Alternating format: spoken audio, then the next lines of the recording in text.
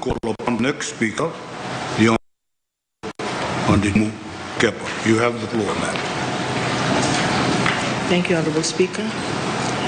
Mr. Speaker, sir, as you are well aware, I am not an economist, nor do I have any business experience. But like most women in Fiji, I am reasonably good at multitasking because I not only have to attend to my parliamentary responsibilities, but I also have to carry out my other traditional roles in the village, as well as cater to my family and household needs.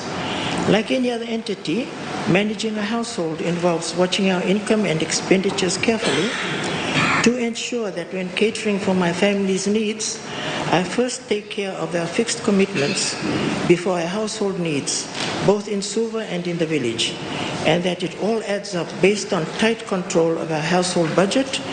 And due to my being a widow for many years now, and for the sake of my independence, I have to keep very tight control of our finances so that at the end of the day, Mr. Speaker, sir, our needs are met and we have savings for a rainy day. Because as most housewives know, when it comes to purchasing for our family's needs, we must remain within our budget. And so we cannot afford to develop bad habits like that of the Minister of Economy, where he is unable to control the national budget and we end up spending well beyond our means. As I see it, Mr. Speaker, sir, the difference between the Minister's budget and the budget of the ordinary housewives is this: because we can only spend our own money, we have to watch every dollar, in fact every cent, as we cannot afford to let the dollars run away from us. The funds that the Minister has at his disposal is not his own personal funds.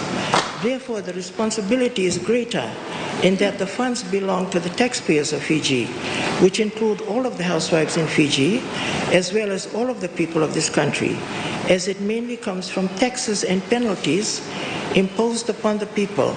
So he has to have a more responsible, accountable, and caring attitude where he cannot afford to be reckless and careless when it comes to spending. Which brings me to the budget, Mr. Speaker, sir. As I see it, the basic principles of managing a government is not much different from managing household expenses. The difference being that the government's funding runs into billions of dollars, whilst my household budget is in the thousands. But the need for prudent management and common sense applies equally to both. And here, Mr. Speaker, sir, we take heed from very wise words in the Bible, where we are told the importance of the little things, by the suggestion that if we are faithful in the little things, we will be faithful in much. If we are dishonest in little things, we will be dishonest in much. And this is in regard to a wealthy man who hired a manager to oversee his business enterprises, where it was apparent that the manager was incompetent and wasteful. Like the wastefulness of the government-hired vehicles that cost $82,191 per day. Why does the government leasing have to be renewed almost every year? Why do some government ministers have to have more than one ministerial vehicle at their beck and call? Why such vanity, Honourable Speaker? What happens if you are not returned to Parliament after the elections and you become once again just another citizen, like so many ordinary housewives facing the reality check of everyday life? It's then that the little things, the dollars and cents that matter so much to the ordinary housewives will become more relevant to each one of us when we are back to square one, living the life of ordinary citizens. For example, when presenting the 2022-2023 budget in Parliament, the Minister for Economy referred to the budget as the blueprint for his next financial year, and a prudent, responsible and visionary one, which he has said rested on the pillars of infrastructure, education and health. Mr. Speaker, very briefly on infrastructure. I'd like to thank the Minister, Honourable Speaker, for the water situation in Rewa, in that most of the time water pressure is good. On the landing at Nasali, we are grateful for the railings and the ramp, enabling persons with disabilities to access both sides of the river.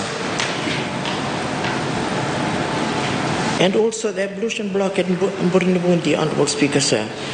Just the electricity, Honorable Speaker, because some areas, in my own village, we have 150 of the 240 volts. If you can have a look, please, Honorable.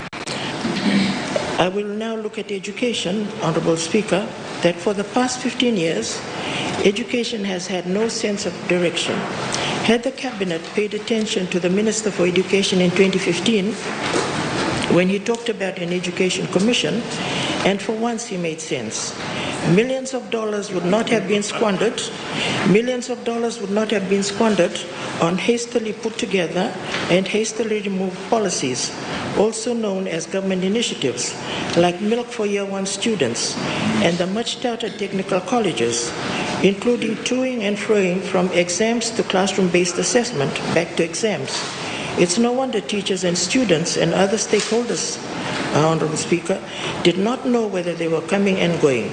And as such, where Fiji was once amongst the top in the Pacific, literacy and numeracy have suffered with so many students, even up to year 8. And you only have to ask any parent, and they will confirm about the very poor reading and writing skills their children have. Government, Honorable Speaker, could take a leaf out of the Education Commission report of 2000 titled Learning Together, Directions for Education in the Fiji Islands, which was to undertake a comprehensive view of Fiji's education system. Among other things, it was designed to look at developing our human and intellectual resources, inculcate in our children and young people the values of living and learning together, as they are crucial building blocks for our success as a multi-ethnic and multicultural nation.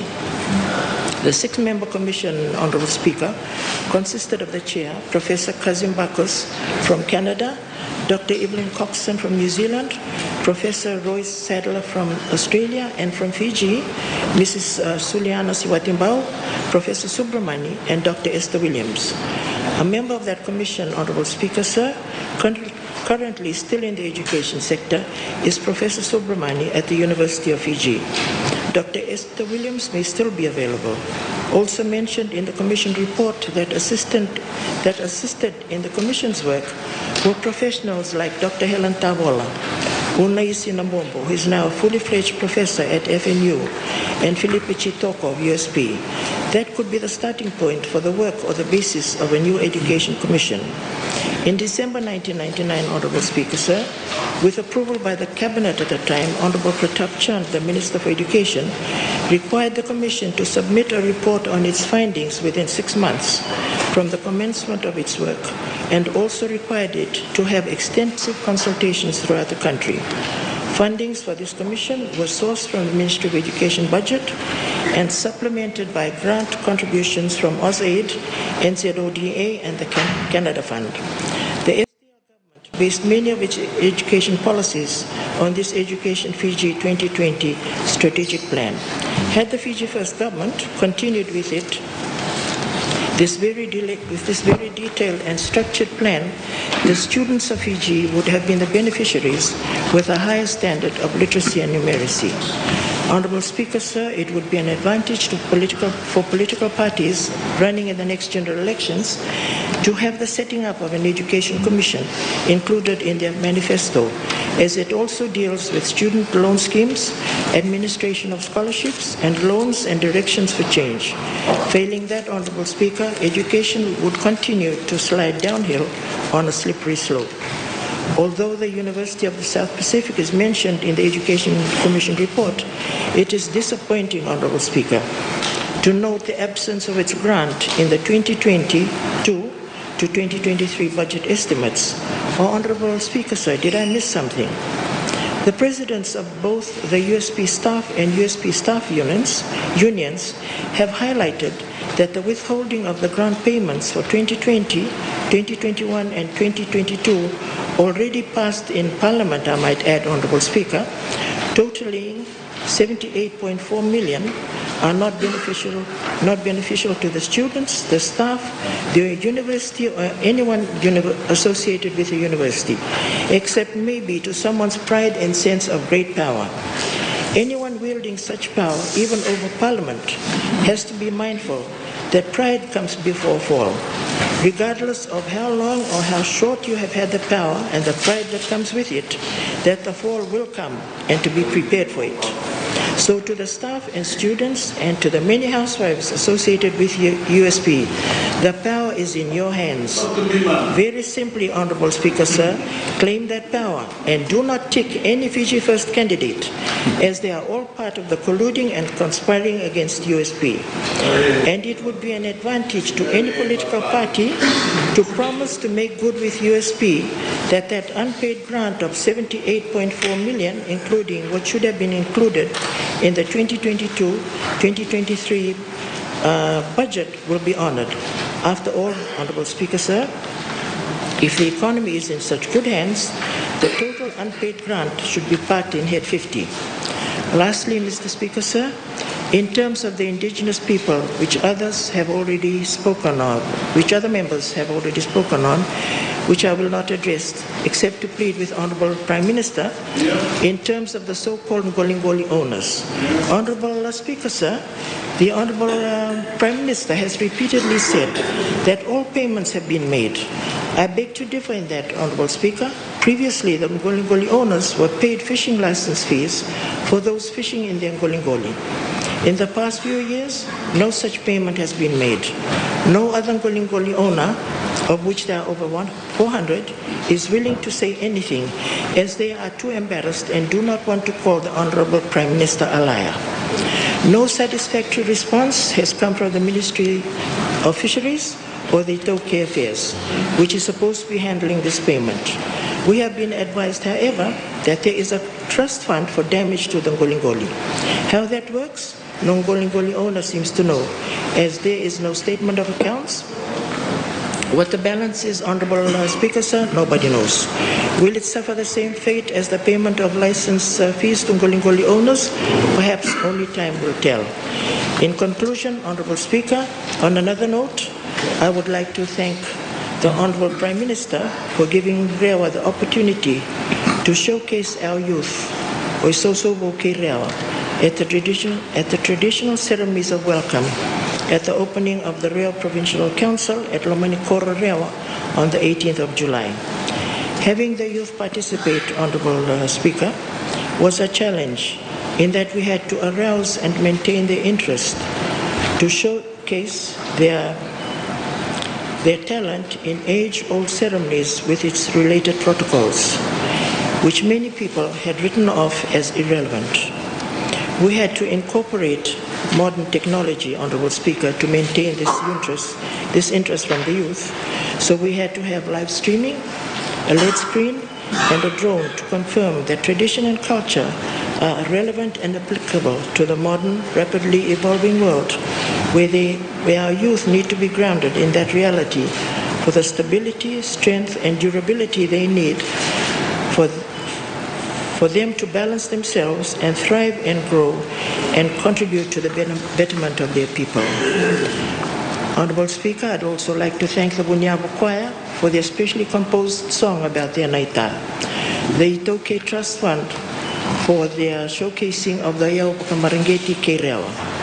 Lastly, Honorable Speaker, I'd like to thank the chiefs and people of Rewa for their visionary leadership, contribution and cooperation and collaboration at the two-day Provincial Council meeting, the Rewa Day that was held over 2 days, and the Thanksgiving service. So last week, Honorable Speaker, sir, was quite an eventful one. And to the beautiful women, the housewives of Rewa, what else can I say? They outdid themselves, Honorable Speaker. From the finely woven mats for the Bokamamata to the finely fired Lapita-style pottery, the food, the delicacies of the Tembara was outstanding. I would like to thank the Lord for the beautiful, cool, fine weather He blessed us with the whole of last week. And my prayer is that the Lord will continue to bless us all. Thank you, Honorable Speaker. I thank the honourable member for contribution to the debate.